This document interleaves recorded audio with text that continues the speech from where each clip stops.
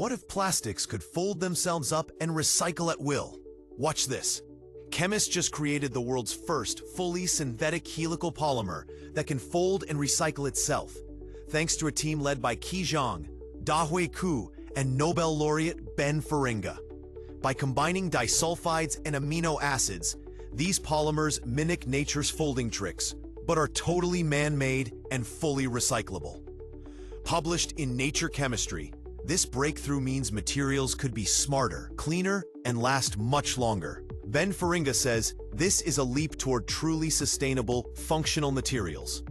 Imagine a plastic phone case that repairs itself, or a smart sensor that snaps back into shape, then recycles with zero waste. If you could reinvent any everyday item with this tech, what would it be? Comment below. The future isn't just plastic, it's polymers that think, adapt, and protect our planet. Stay tuned for chemistry's next revolution.